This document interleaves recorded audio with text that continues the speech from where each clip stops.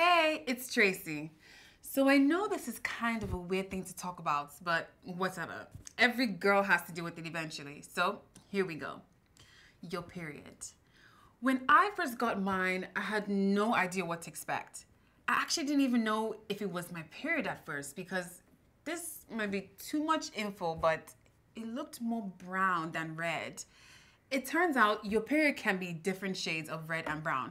It's all normal. At least it didn't hurt. I didn't even feel that first one.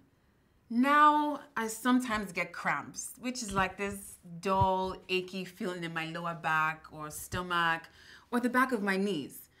It's annoying, but it's not that bad. It's a good excuse to take a long bubble bath or get out of doing chores or eat a ton of spicy foods.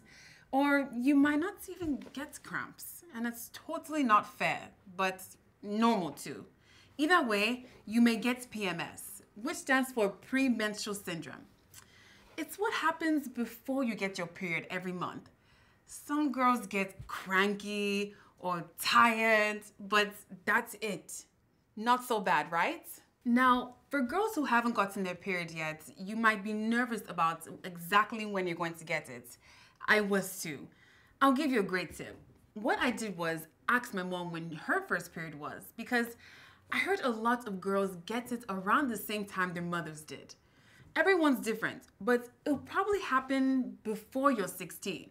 After you start getting hair under your arms and maybe you need a bra, or maybe you start noticing some whitish fluid in your underwear. This is called vaginal discharge, and it's usually a sign that your period is right around the corner. Even with all that info, you're not going to be able to predict exactly when you get your period. It could come anytime. I know that sounds scary, but if you're prepared, it's not a big deal.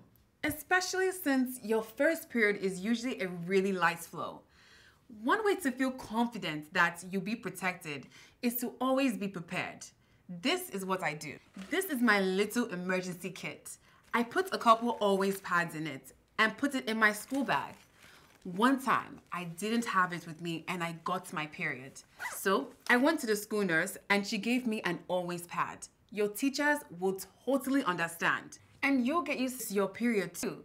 I remember I was so worried I wouldn't be able to hang out with my friends when it was that time of the month, but I totally can.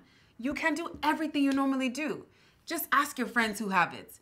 I felt so much better talking to a friend about it. Moms are good for that too.